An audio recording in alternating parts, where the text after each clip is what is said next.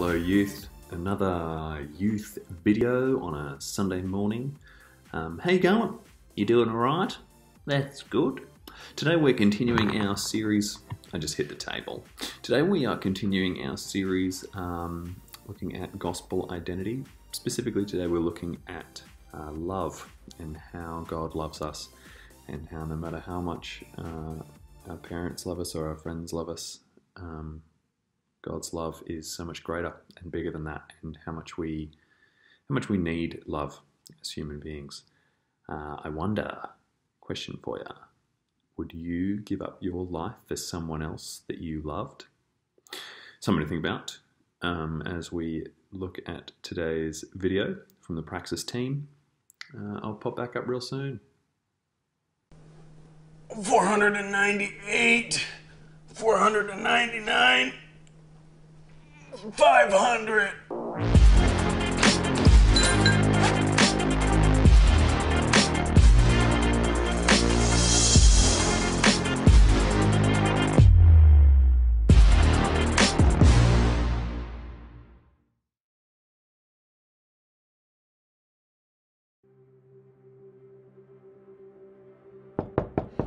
Back in college, I was invited to a party. Well, I wasn't actually invited to the party, but a friend of mine was invited to the party, and he asked me to come to the party with him. What he was told was it was a party to celebrate a friend of his wife who had just become a Canadian citizen. It was a sort of welcome to Canada citizenship sort of party. And so I said, sure, I like Canada, I'll come to this party.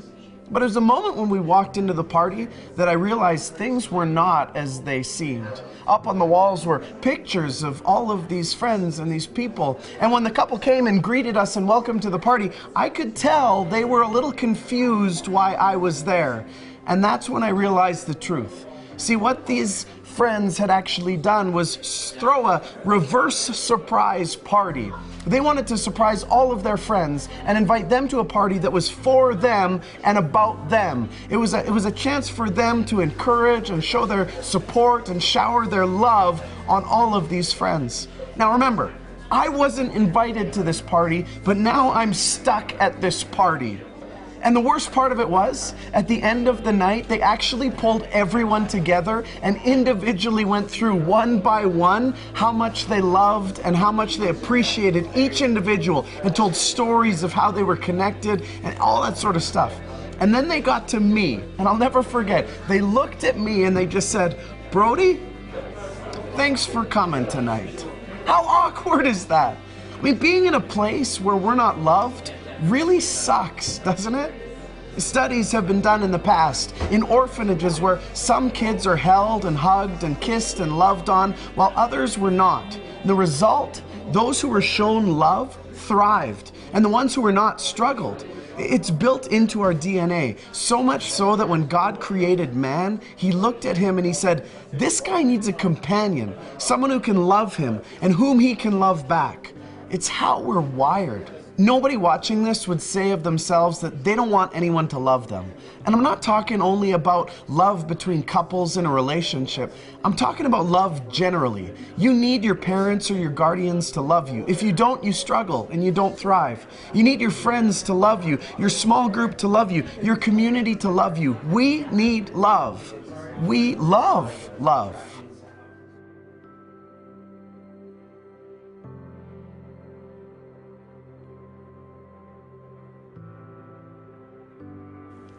Now, those of you who saw the last video know that this film series is about our gospel identity, the identity that is revealed to us through who Jesus is and what he's done. In the last video, we talked about our first identity marker, brokenness. It's a definer of who we are and how we are. It's not just the actions that we do, but we are broken. But it doesn't just end there. This week, we're going to unpack the second marker, the reality that we are loved, or more specifically, you are radically loved by God. Now, you might be watching right now and wondering, how can that be true?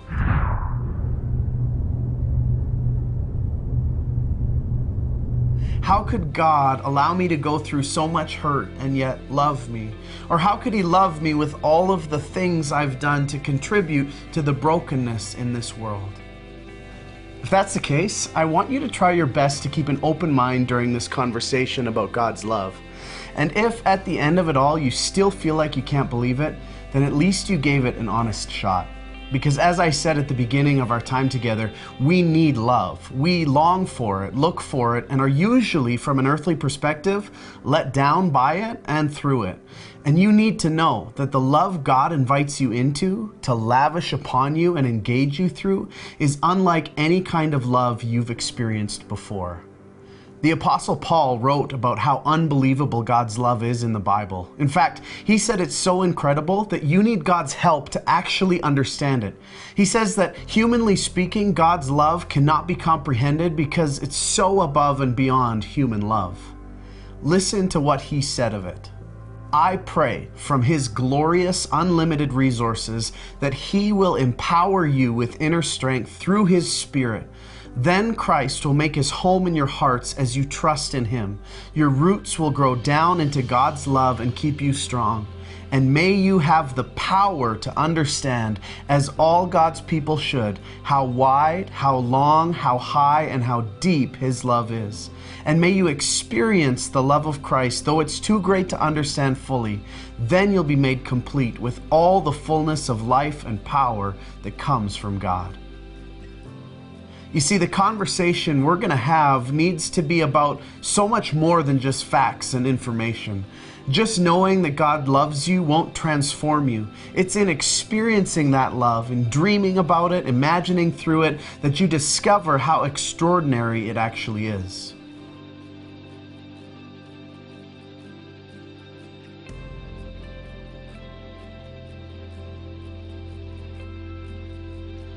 And so my hope is that you can see in 4 very real ways how it is that God loves you, and that in seeing these, they would lead you to maybe a new understanding or appreciation towards this whole idea of God's love for you. The first is that you are loved most by the one who knows you best, God. So for example, back in my college days, I had tons of roommates, and things always started off really well. We got along with one another, enjoyed each other's company, but the more we got to know one another, the more we just drove each other crazy. I lived with this one guy, Andrew. He was a mess, and regardless of how filthy he left the place, how many dishes he left in the kitchen, he swore by the fact that he only ever used one bowl. Andrew, clean up your mess! In Psalm 139, David writes just how intimately God knows us, going so far as to say that He knows our every thought, the good, the bad, the ugly, all of it, and yet He loves us all beyond our comprehension. Secondly, God loves you for who you are, or namely, whose you are, not because of what you do. In Romans 5, Paul tells us that when we were utterly helpless, Christ came at just the right time and died for us sinners. Now, most people would not be willing to die for an upright person, though someone might perhaps be willing to die for a person who's especially good. But God showed His great love for us by sending Christ to die for us while we were still sinners. Jesus told a story to illustrate this radical love, and maybe you're familiar with it. It's the story of the prodigal son. The son leaves his father's house to pursue his selfish desires, but after squandering his entire inheritance, he ends up back at home, penniless and ashamed. And you'd think his father would be angry when the son comes back. But he's not. There's no scolding, no "I told you so." His father rejoices that his son has returned home and even throws a feast to celebrate. You see, to the father, it's not about what his sons have done. What matters is that they are his children and that he loves them.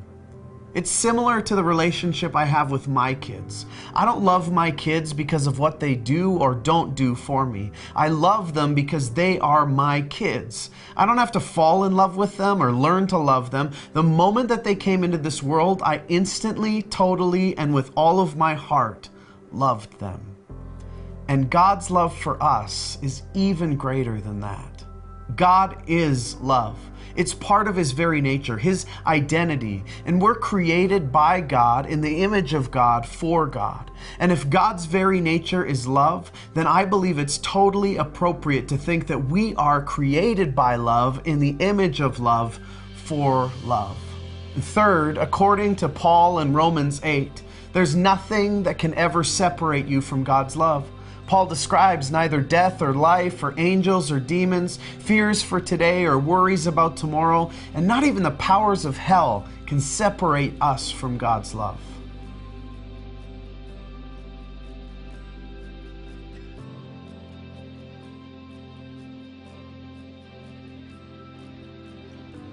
And finally, you can visibly and tangibly see God's love. See, Jesus died for you. There's no greater example of love than that. God's love is active. He left his place in heaven and in humility came to earth. He lived a life much like yours, experienced pain and hunger, sadness, temptation. He experienced it all. He is a God who understands you and your hurts. He's relatable. He's not distant, aloof, or unapproachable. He also didn't leave us in the pain and brokenness, but instead did something so radical, so unheard of, so beyond all understanding that even those closest to him thought he had got it wrong. He humbled himself and died a criminal's death on a cross, though he had lived a sinless life. He bore punishment and shame and guilt that he never brought about upon himself. He bore it for you. He took all of the brokenness and sin and guilt and shame and wretchedness about you and placed it upon himself so that you could thrive despite your brokenness through godly righteousness. Now, you might be watching and you might be putting some of the pieces together going, okay, I can understand very easily my own brokenness and the brokenness of the world we live in. I can even start to see and get a glimpse of this whole idea that God loves me. But where does this love lead me? I mean, I'm loved and yet I'm still broken. I'm loved and yet I still choose to hurt others and continue to be hurt by others. What good is this knowledge of God's love if it doesn't lead me anywhere? And that is actually the perfect question, and exactly where we're going to be going in our next session together. You see, the final part of our gospel identity is that we have the opportunity to be rescued. And you'll find out that I wholeheartedly believe the rescue that God has given us is not just a rescue from our brokenness, but it's a rescue to something, an invitation to something so much bigger, so much better than anything we could ever imagine that we can experience right now. You are loved. You are the beloved son or daughter of the God of the universe.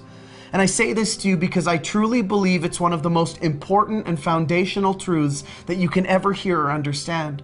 If you're here tonight for the very first time and you chose never to come back again, I would want to make sure that you heard and understood that you are loved by God.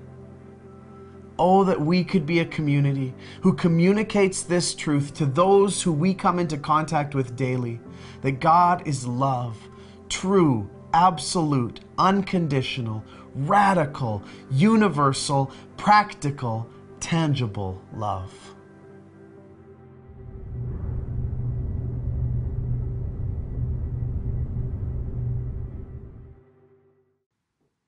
Alrighty. Isn't it great to know that we are loved by God? I hope you went through the questions. If you didn't go through the questions, go back and do the questions. I didn't mention the questions at the start, so I'm mentioning them now at the end. Go back, look at the questions, think about the questions, respond to the questions. Lovely. Let me pray. Heavenly Father, thank you that you love us. Thank you that you sent your only Son to die on a cross for us, which is the greatest example of love that anyone has or could ever show. Lord, thank you that that death has given us life.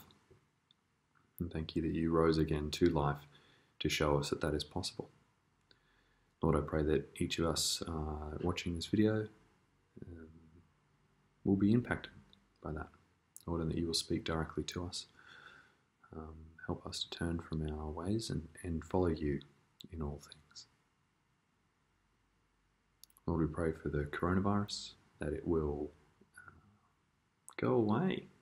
Lord, I pray that I thank you for our leaders and our medical professionals who have helped keep us relatively safe. Lord, I pray that the people in Australia and around the world will continue to listen to that advice and will be able to continue to flatten the curve and keep people out of hospitals. Thank you that through all of this you are in control and that you are sovereign and almighty. Pray all these things in your Son's precious name. Amen.